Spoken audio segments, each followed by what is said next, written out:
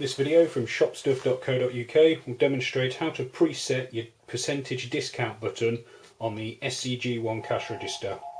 Firstly, you need the PGM or manager key and you need to turn it round to the PGM position.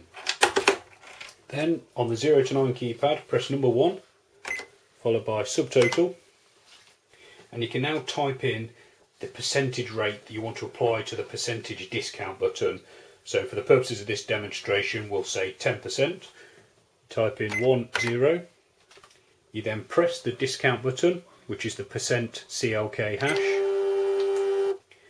Then press subtotal. Turn the key back round to reg. Have a quick look at the receipt that's printed out if you're in the receipt mode on the till. You can see percentage minus 10%. So we can double check that by processing a quick sale.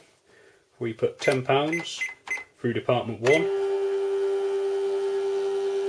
subtotal, then I press the discount button. It's taken £1 off, which is obviously 10%.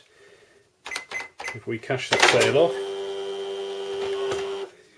and have a quick look at the receipt, we can see the receipt has got the original sale of through department 1 of £10 with the 10% discount of £1 applied, so the total sale being £9 and the change given £1 on £10 tendered.